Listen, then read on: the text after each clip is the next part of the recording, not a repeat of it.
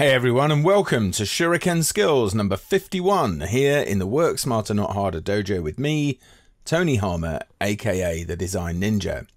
Today's Shuriken skill is to learn how to create an image catalog document in InDesign in seconds, ninja style.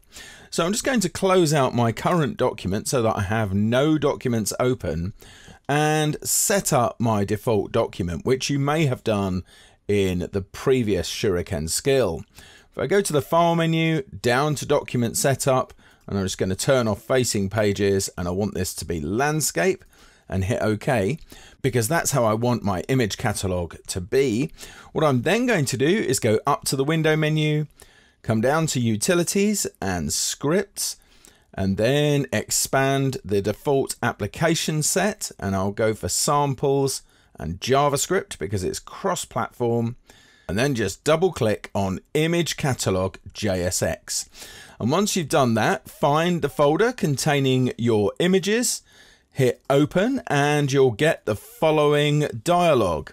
So this is the number of rows I want. I just want 2 rows here, and I want 3 columns, and I want the horizontal offset here to be 20 points, and I'm going to set my vertical offset to 50 points just here. The label, I'm going to have the file name, and I'm going to get it to use its own labels paragraph style, because that way we can change it easily later. All you have to do then is hit OK and watch as InDesign does all of the work for you, laying everything out in the document as you've asked it to do, and then creating all of the labels on a separate layer. And of course then you can create a PDF of that document and store that so you know what the contents of that folder are.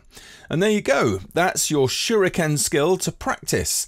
Let me know if you've enjoyed the tutorial, and Alicia, do you have any advice for people new to the Design Ninja channel? Subscribe today and hit the bell for notifications. Excellent advice. So until next time, see ya.